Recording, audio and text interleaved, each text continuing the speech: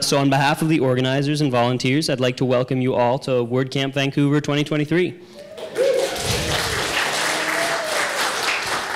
I would also like to acknowledge that we're gathered today on the traditional, ancestral, and unceded territory of the Coast Salish peoples, including the territories of the Musqueam, Squamish, and Tsleil-Waututh nations.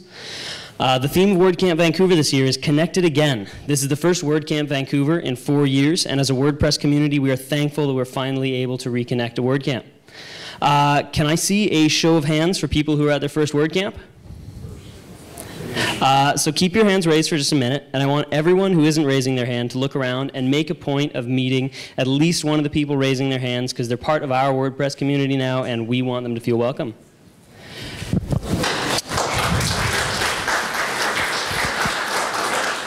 WordCamps have a code of conduct to provide a friendly, safe, and welcoming environment for everyone.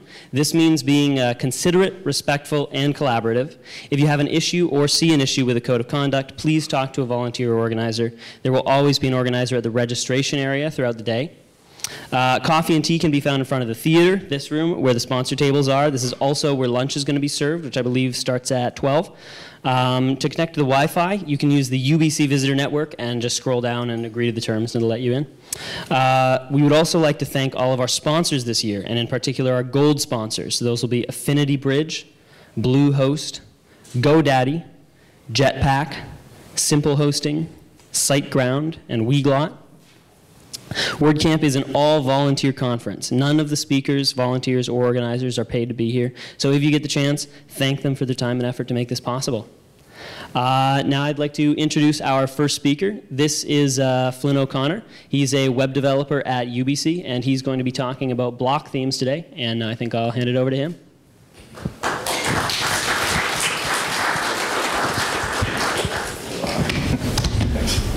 Before you get started, if anyone in here is thinking it's just for the opening remarks, you will not offend Flynn. If you're going to one of the other talks, just a heads up, so feel free to move around.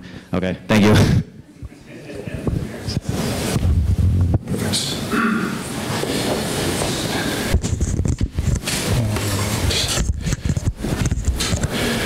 Can everyone hear me?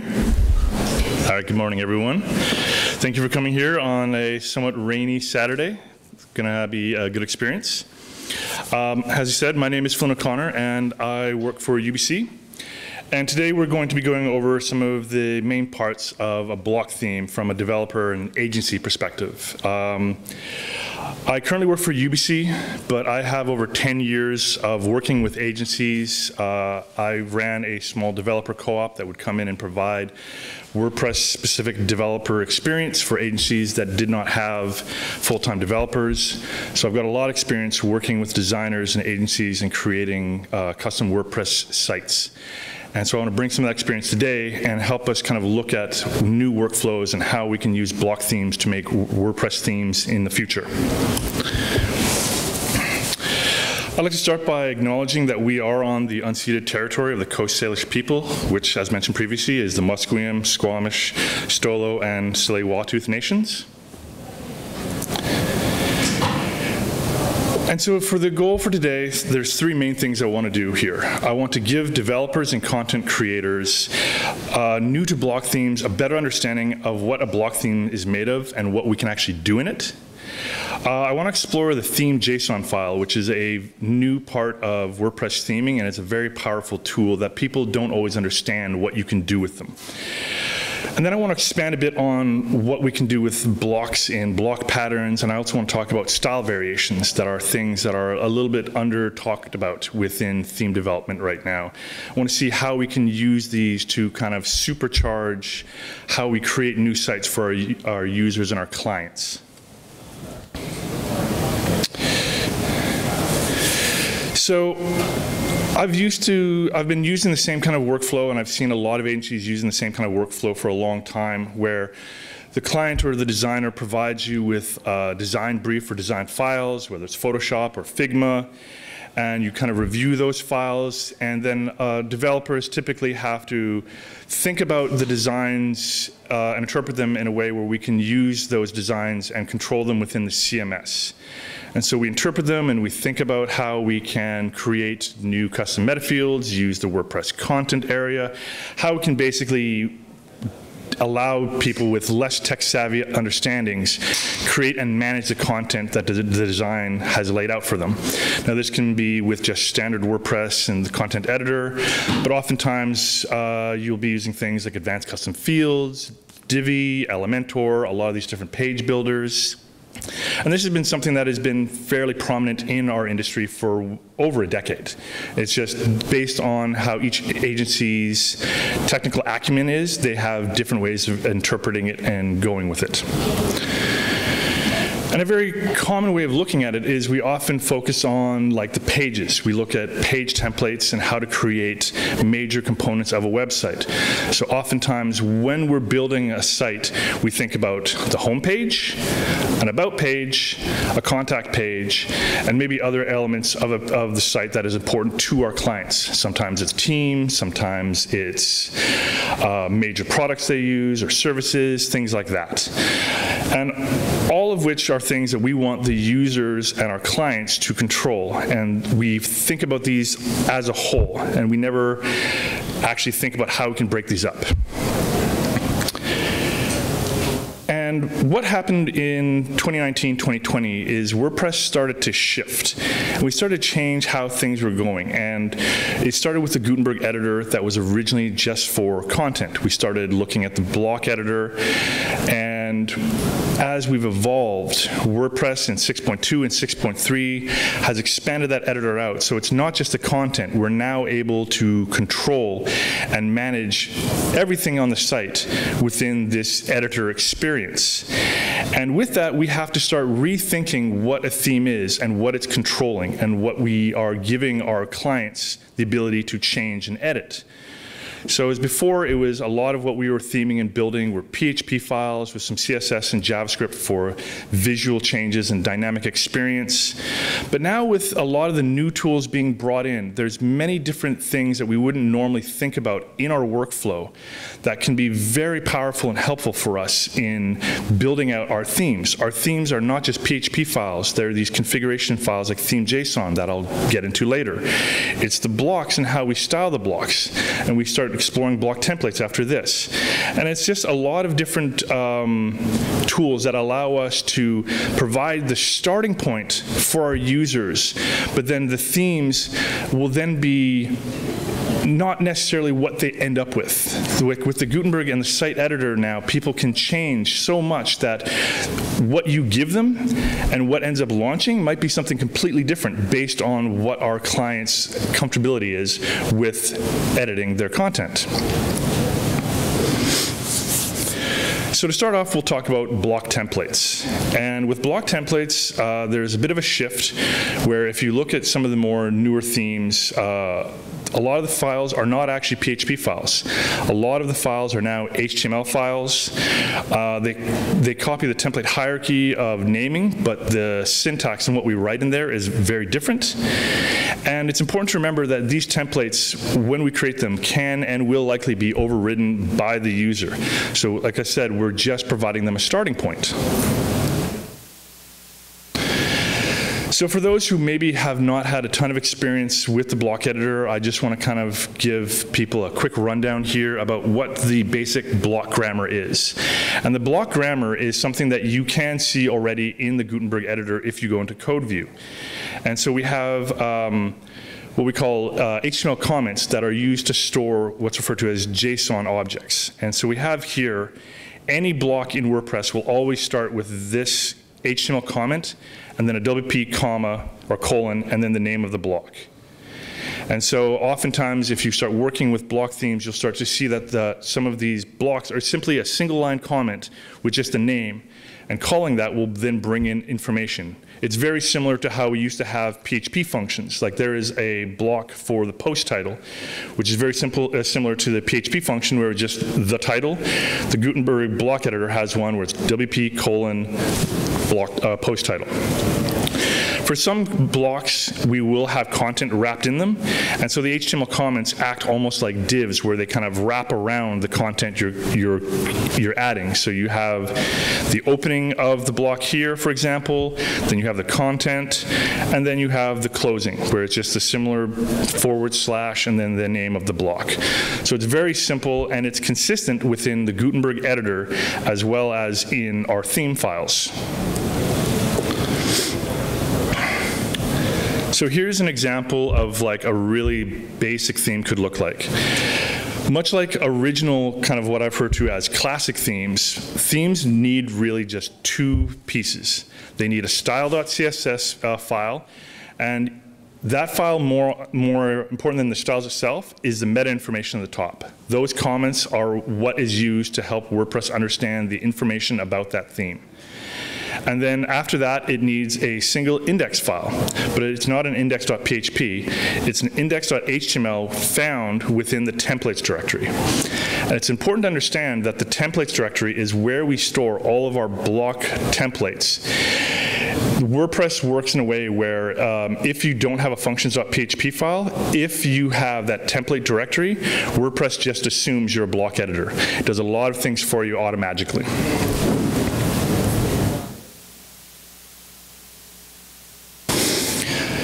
The thing is, if we wanted just a simple structure, I could have just made this a lightning talk and be done in like 7 minutes. But what we really need is we want to explore how our templates look like and what we can add to them. And our templates can follow the same basic structure of what we're used to. We're able to create an index file .html. We're able to create a page.html. If you're familiar with the template hierarchy within WordPress, most of those root level templates can be created in HTML, much like we used to do in PHP. And if you can see here is my examples. Can we see the button here? Yeah. So this is an example of what the index.html page would look like when it's a very basic version. And if you've used the Gutenberg editor before, a lot of this is exactly what you would create in a post or page using the Gutenberg editor. What you might not see in there is this part up here, which is the WP template part. So this is a block that we can actually use to pull in other files, just like we would do with get template part in our PHP calls with classic themes.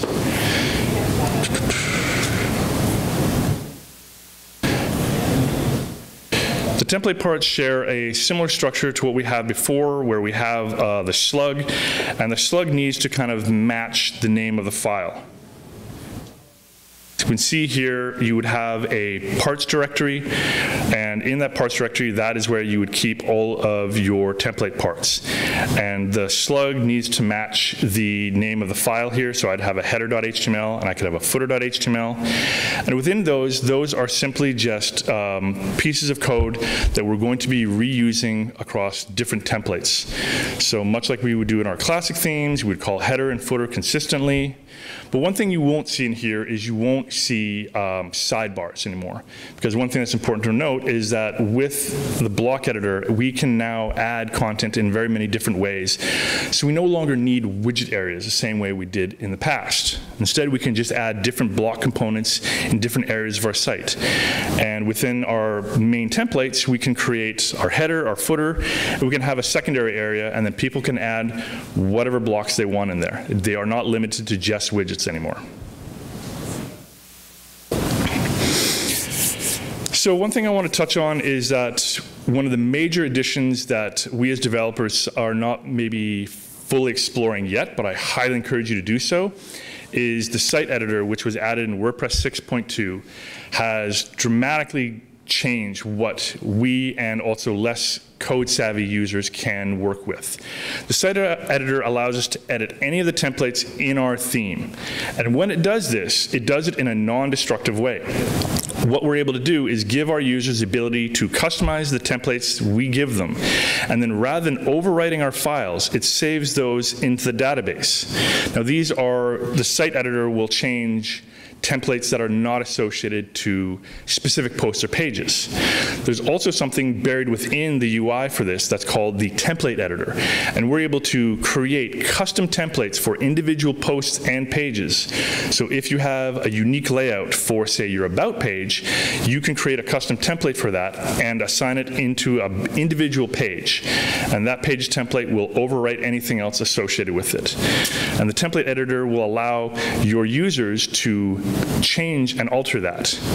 And it's important to remember, too, that these are all saved in the database, so your theme files will always be a starting point. So if they mess it up, all they have to do is erase their changes, and it goes back to the original theme file that you provided for them.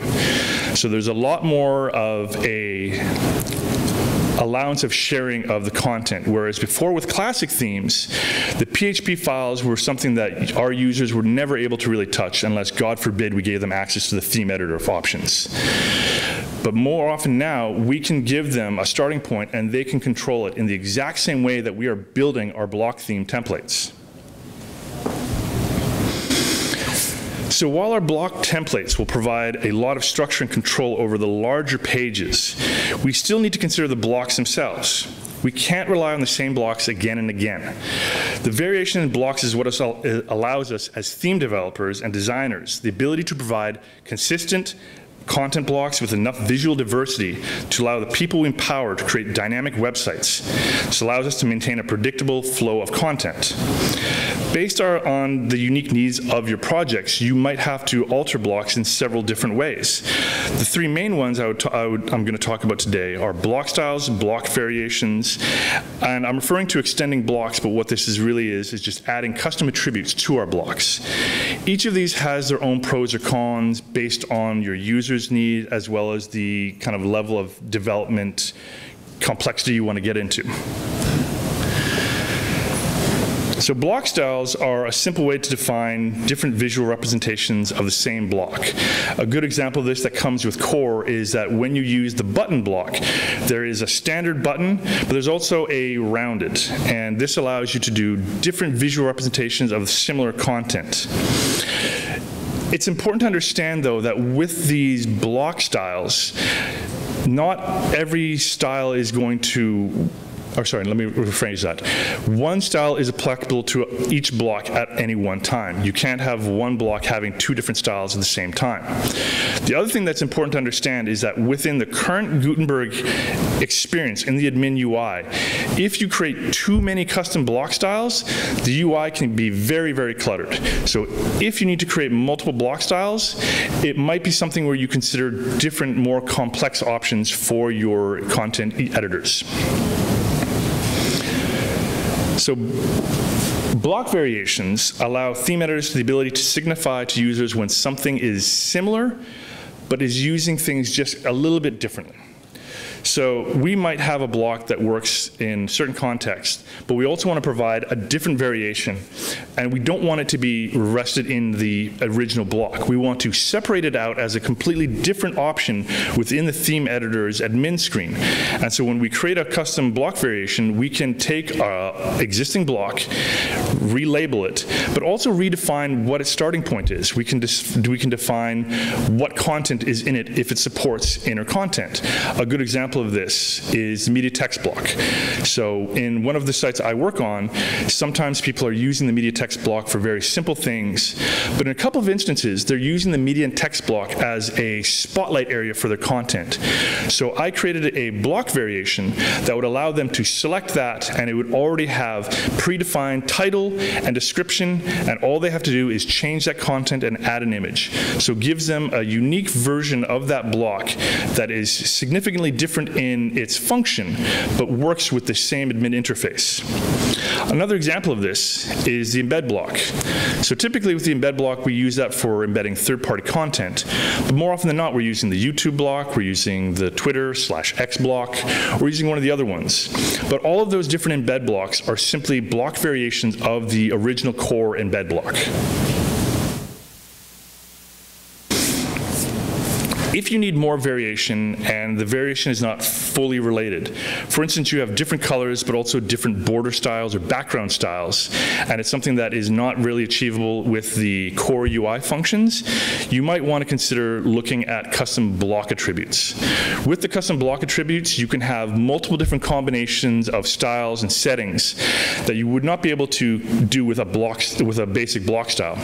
Because say for this example here on the screen, I have 3 different pattern colors, and the pattern shape might be dots, dashes, or something else. If you were to combine every single different variation of that, that would be like 6 to 7 different variations. So for block styles, you would just have this huge list of different options that would be very convoluted. Whereas with extending the attributes here, you can use this to use the combinations much more easily for your users. If you want to get a bit more advanced into this, there's also going to be a really good talk later on today about slot fill. I highly recommend you check that one out. So while the way we handle templates may look different in the block theme, it still holds many similarities to the classic way in how we do theming. But theme.json is where we begin to enter new waters, and how you previously handle aspects of the theme changes dramatically in here. One of the main things that WordPress is working to shift towards is more of controlling theme through configuration. And theme.json is the keystone of that change in theming. The theme.json has 2 major sections that we'll talk about today. It has the settings, which defines the controls within our blocks, and it creates new options. We can change a number of different settings.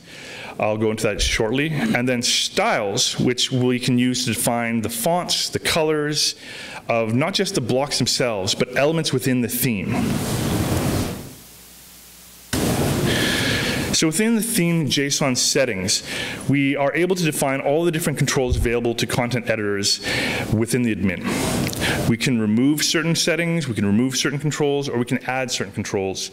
And we can define the content of our site. This is an important thing that people don't actually understand, is that previously we would define our layout in our CSS, but WordPress now offers the ability to define the width of your content.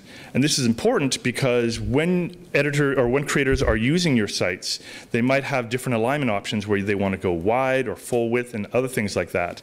And by defining that in our theme.json, we are automatically giving the UI admin an understanding of this is the constraints we want to work within. We can also do things like change how many palettes we use for our colors and what kind of different options. And it's important to understand that with theme.json, this is a living file, and that with every iteration of WordPress, there are things that are being added to theme.json. Before, developers would look at a design and decide what kind of custom fields and what other ways they might be able to achieve the designs, and how they would want to add content to allow the site to be presented like the designs. But now we need to start considering more, how can the blocks that WordPress provides us achieve the designs that we're working in? And how can those blocks be used in a consistent way to match the designs, but also give the users and our clients more flexibility to do anything they want beyond the designs. The designs in our files should be a starting point for our users and our clients. And if we build thinking about this from the starting point, we will allow people much more control and hopefully a much more positive experience, assuming they know how to use a block editor. So an example of what we can do with theme.json settings here is I'm taking the core heading file here, and I'm saying, okay, I want to change this. So I work for UBC, and UBC has a very particular brand color scheme they have, and we're very strict on it. So if people use the wrong blue, if it's not the UBC blue, we let them know. So an example of what we might want to do in our theme.json file is we might want to set it up so that our heading files, we don't want to allow them, if you've used the editor file, or the Gutenberg editor, you'll know that there are certain color pickers. So we don't want to allow them the freewheel color picker where they can choose any color. And so here I'm just setting that to false. I'm saying custom colors, get that out of here. And then I'm saying default palette. So WordPress comes with a default palette.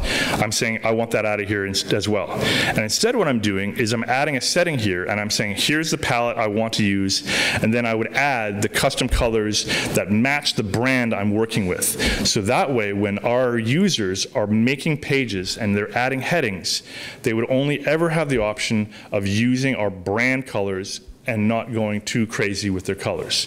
This can also be very important if your site has a very unique style and you want to make sure that your text maintains accessibility constraints, because we don't want people to change colors if they don't understand the idea of contrast issues and accessibility. So one thing that I think is maybe not fully considered yet, and I'm really hoping to champion this more in the future, is whenever we create a new setting for a color, a gradient, font size, spacing, other things like that, in the theme JSON file, WordPress is taking those values and they will parse them and create CSS variables on both the front end and the back end.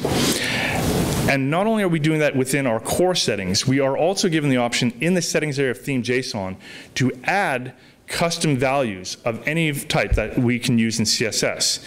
So this is an example of it where I've created custom UBC font sizes and colors, and then I pass in the theme JSON, and if you then inspect your site, you will see that WordPress generates these custom CSS variables. By default, WordPress will always have the CSS variables with like --WP, and then the second section defines the context of it, and then the final area would be the actual value of what we refer to as the slug of these custom areas. So these are really important because when we create these CSS variables, we're able to take them and then reuse them throughout our theme JSON.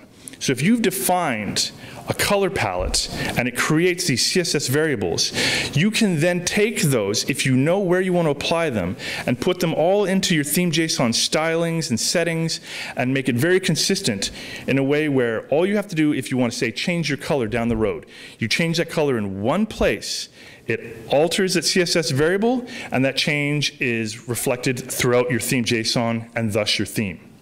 It's very powerful, but it takes a bit of a change in how we think about how we style and develop. So with the theme JSON styles, we are looking to define the styling of any block within Gutenberg. And this is not the same as what the user creates when they're altering the styles. We're defining the starting styles for our blocks. But not only the blocks, the theme JSON file also allows us to define certain element styles. We can define all of the headings, links, I think, what else was there? Pseudo selectors, buttons, and with the pseudo selectors, we can change hover and active and things like that. So we're able to define these styles within this theme JSON and make it consistent, because in some cases, some of these links will not necessarily be managed within our block editor. For example, when we add theme or when we add menus, the links in there are not going to be necessarily controlled the same way that regular button links would be in our theme editor. So this allows us to style them consistently across all iterations of this example.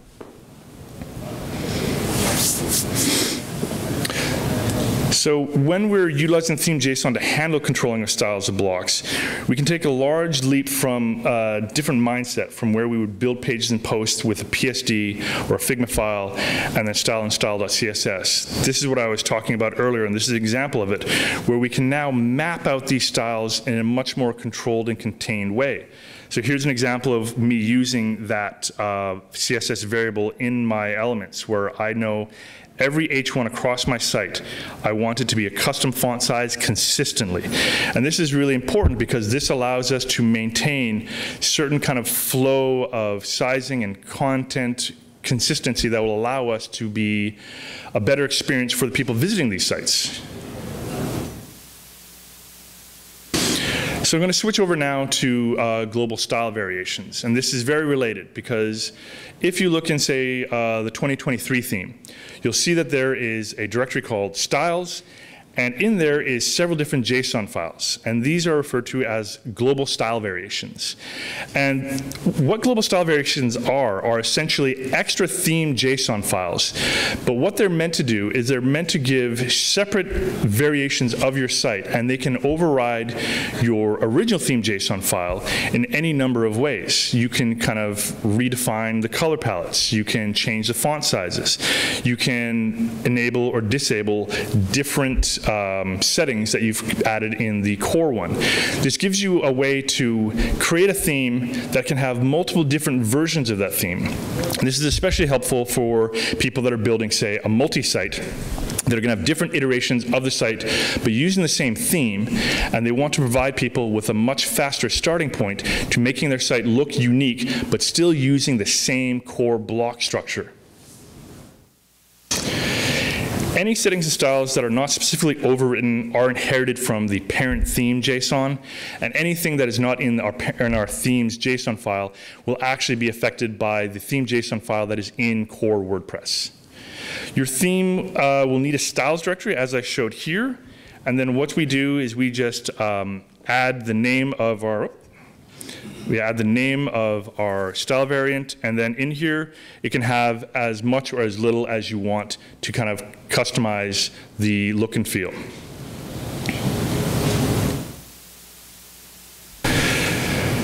So thank you for bearing with me. We're almost done. I just want to talk a little bit more about block patterns. So we're going back to the blocks. With block patterns, if you've used them before, you understand they're just a series of blocks that we use to kind of give people a starting point. And it's really helpful for our clients, especially when we know that our clients are going to be doing the same thing again and again and again. So an example would be like landing pages. We can create custom landing pages that allows them to kind of turbocharge their content creation workflow by having everything laid out, and they can then edit them however they want to. We can also use block patterns and assign them strictly to custom post types. So for example, say you have a team or case study post type. You can create a block pattern that would be the whole layout for that page, and all people have to do is just enter the content in however they see. And the nice thing is it's laid out how it's going to look on the front end, whereas in previous classic themes, if you're using things like Divi Builder or using ACF with custom grouping and whatnot, you might get a general sense of what you're looking at, but it's not going to match the layout of what you're going to put out there in the end. And with the block patterns and the block themes, you have a better understanding of what it's going to look like on the front end and the back end. So block patterns can be registered within a functions file. Yes, block themes can use function files, and they can use PHP. In fact, block pattern template files have to be PHP.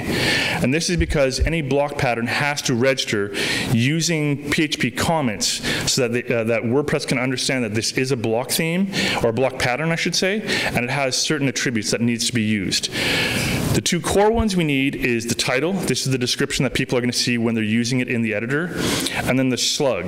And the slug is important because that is going to be what is used in the editor, but also we can call these patterns in our themes.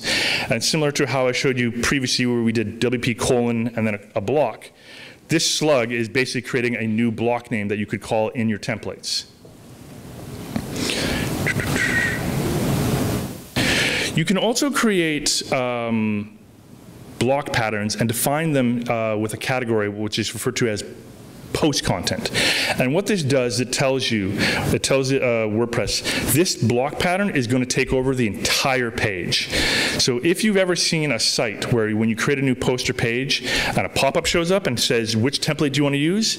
That is what that block pattern is doing. So you can create these and give your users the option to select different patterns to start with. But keep in mind that not everyone likes this kind of very abrupt pop-up, so you can disable that in your theme functions file as well. So thank you very much. We've gone through a ton at a really kind of like high level kind of breeze over things. Block themes are so powerful, but they're not for everyone. We have, like I said, been using a very common workflow for a decade, and it can be very tough to shift from the old way of doing things to a new way of doing things, and there sometimes needs to be a business case for it. But I can honestly say, having worked with block themes now for about 2 years, that they are such a better experience for our clients when they're done right, and when we are training our clients how to use them and the power of what they're doing. We give them more variety, we give them more control, and we can still give them some kind of guide rails and keep them kind of within the sandbox and not going crazy with their own styles. I know that some people get terrified of giving clients all the control in the world because sometimes people just do whatever they want with it, and that's not what we want. But when block themes are done right, they are such a great experience. And they don't have to be done today. If you don't use them today, that's fine. If you have something that works for you, keep doing that. But I highly encourage you to continue to explore this and look at this. I'm going to tweet out or X out my slides. And so I have a bunch of references in here that I highly encourage you to look at. Explore it, and if you want to do it, there is actually a plugin here called the Create Block Theme plugin.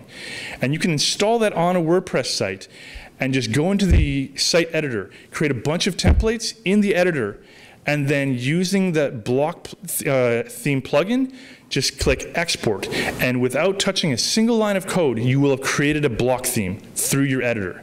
So there's a lot of amazing options here that we have just begun to understand, and we want to help people understand and explore them more in the future. Thank you very much.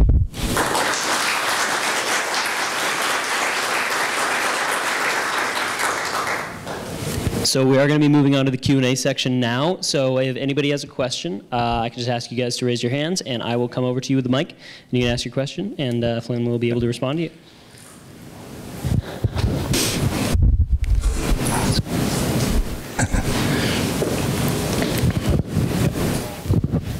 Hi, two quick questions. One, it looks like with the index.html, is there anything in that beside comments? Like, would you actually do any content in it, or is it just happens to be named .html?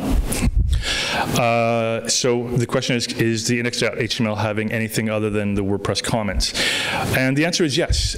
You can treat it like a standard HTML file. So because of the size of my slides, I couldn't expand on it, but you can actually wrap your WordPress blocks in standard HTML. So you can do like divs, you can do like main, footer, and other elements like that. You can put in content, you can put in HTML tags, anything like that.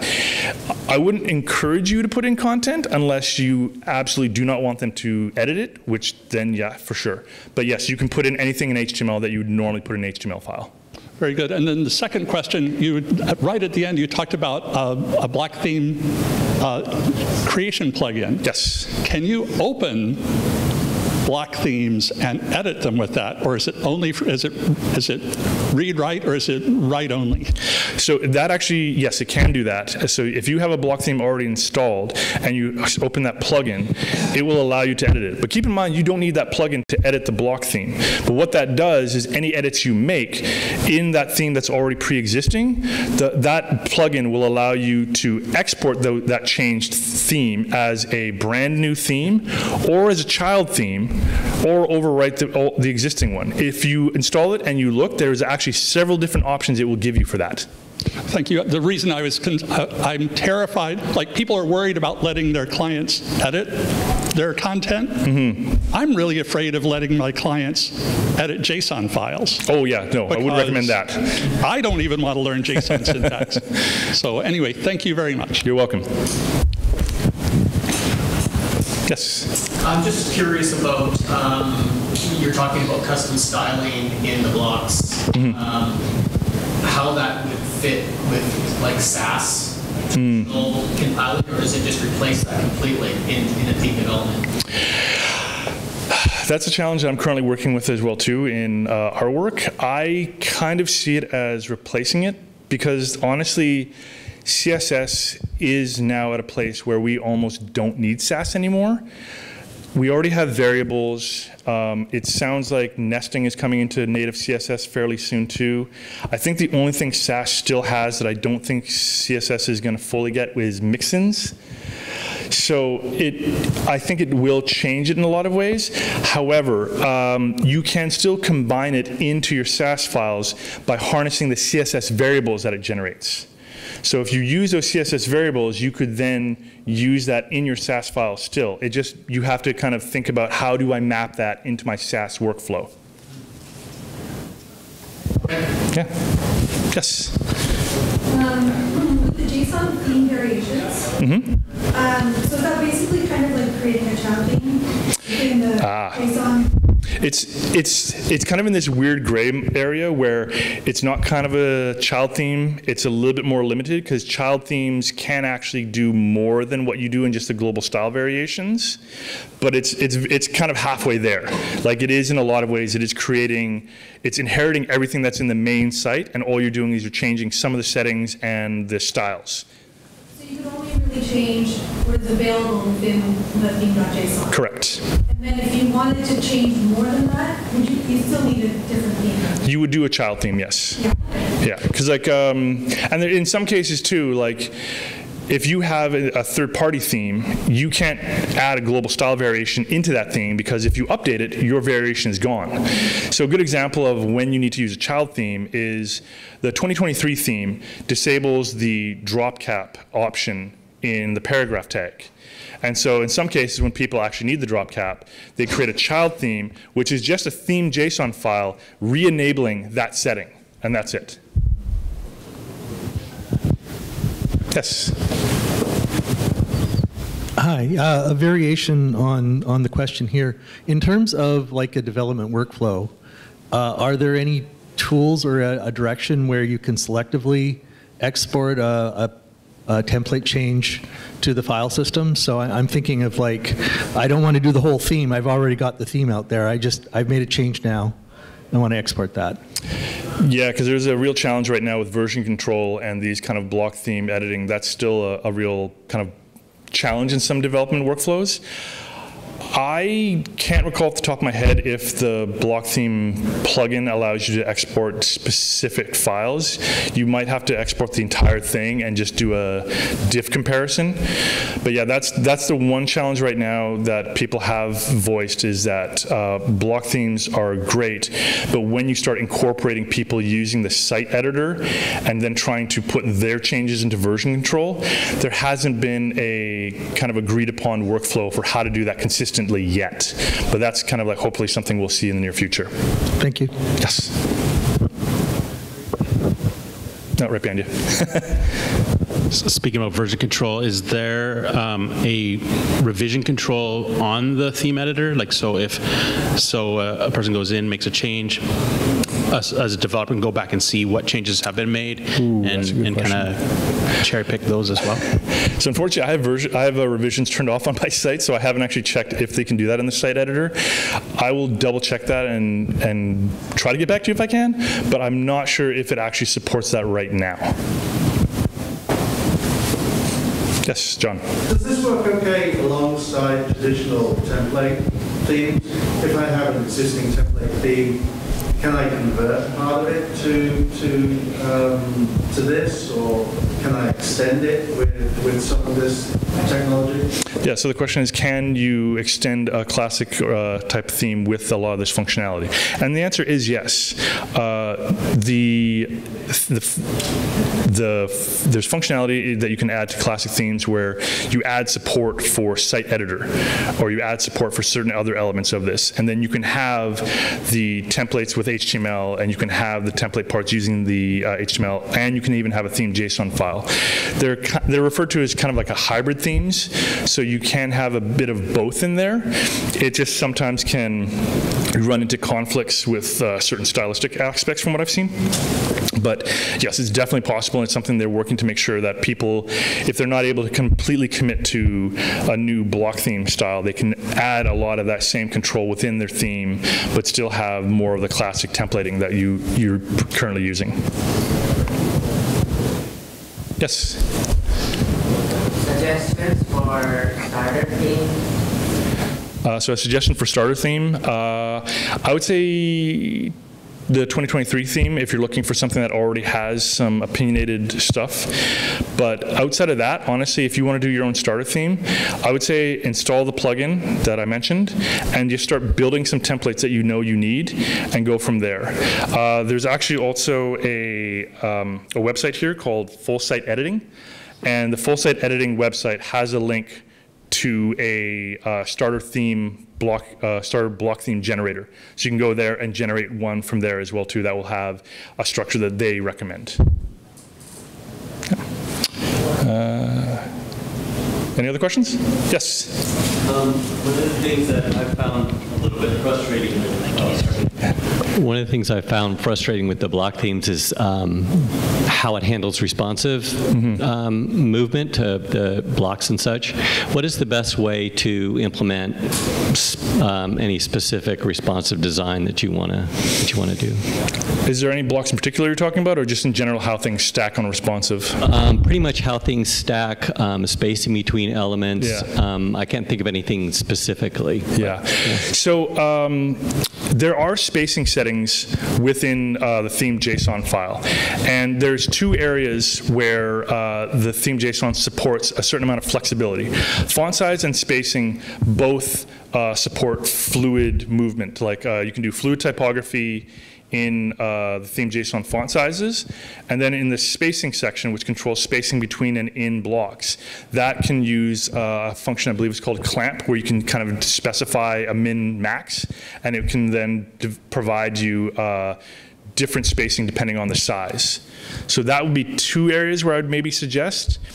I know there's still some challenges with certain blocks. Like I know I've had some challenges in the past with some blocks like the median text where we don't always want the image to stack on the top.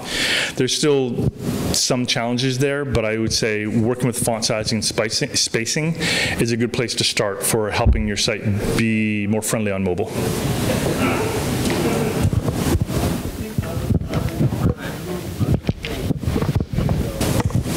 How about accessibility in these block themes? How does that factor in? So with accessibility, block themes are a bit more interesting because they rely more on the clients and our users to understand proper accessibility when it comes to contrast, but also the order of elements, making sure your H1s and your H2s and all that kind of stuff.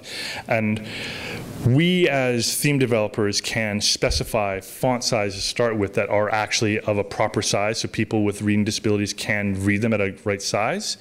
When it comes to screen readers, I believe that a lot of the blocks are fairly accessible now.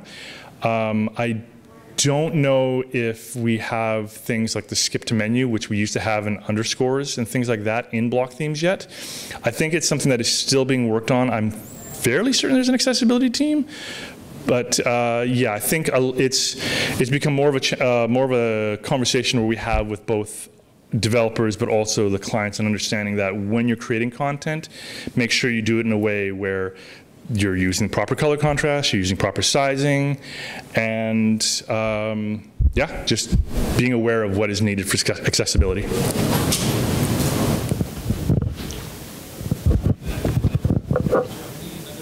All right, thank you very much, everyone. Enjoy the rest of your day.